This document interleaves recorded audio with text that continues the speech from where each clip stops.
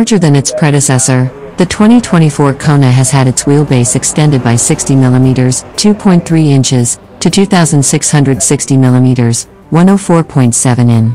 Its overall length has actually enhanced by 145 mm (5.7 in) to 4,350 mm (171.2 in), while its size is now at 1,825 mm (71.9 in).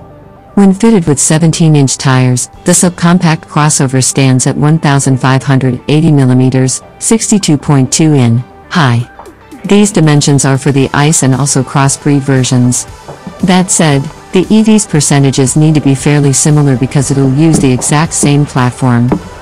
As far as the hybrid is concerned, it utilizes a bespoke 1.6-liter system that interacts with an electrical motor to offer remarkable acceleration as well as high performance. Mixed outcome has actually been ranked at 139 horsepower and also 265 Nm, 195 pounds-to-foot, sent to the roadway with a 6-speed, dual-clutch automatic.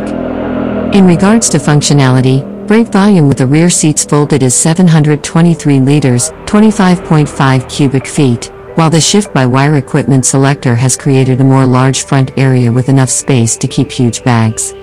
Hyundai likewise promotes best-in-class shoulder room for rear passengers and also a programmable electrical tailgate enabling owners to select the opening elevation and even the speed at which it opens up and closes.